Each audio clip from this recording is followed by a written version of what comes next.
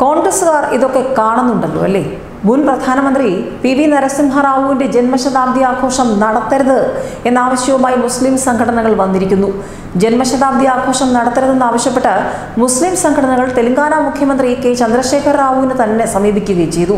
ആഘോഷം നടത്തുന്നത് മുസ്ലിം വിഭാഗത്തിന്റെ വികാരത്തെ വ്രണപ്പെടുത്തുമെന്ന് ചൂണ്ടിക്കാട്ടിയാണ് സംഘടനകൾ മുഖ്യമന്ത്രിയെ സമീപിച്ചത്.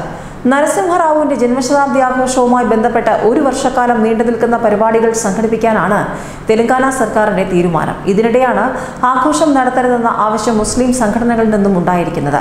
നരസിംഹറാവുവിന്റെ ജന്മശതാബ്ദി ആഘോഷിക്കാനുള്ള തീരുമാനം സംസ്ഥാനത്തെ മുസ്ലിം വിഭാഗത്തിന്റെ വികാരത്തെ വ്രണപ്പെടുത്തുമെന്ന് യുണൈറ്റഡ് മുസ്ലിം ഫോറം മേധാവി റഹമുദ്ദീൻ അൻസാരി പറയുന്നു. അതിനാൽ ഒരു വർഷം നീണ്ടു നിൽക്കുന്ന ആഘോഷ പരിപാടികൾ സർക്കാർ തീരുമാനം അത് പിൻവലിക്കണമെന്നാണ് ഇപ്പോഴത്തെ ആവശ്യം. ഓൾ ഇന്ത്യ മജ്ലിസ് ഇത്തെഹാദുൽ മുസ്ലിമീൻ എന്ന സംഘടനയുമായി അടുത്ത ബന്ധം പുലർത്തുന്ന മുസ്ലിം സംഘടനയാണ് യുഎംഎഫിന് പുറമെ ജമാഅത്ത് ഇസ്ലാമിയും ജന്മശതാബ്ദി ആഘോഷിക്കാനുള്ള സർക്കാർ തീരുമാനത്തിനെതിരെ രംഗത്ത് വന്നിട്ടുണ്ട്.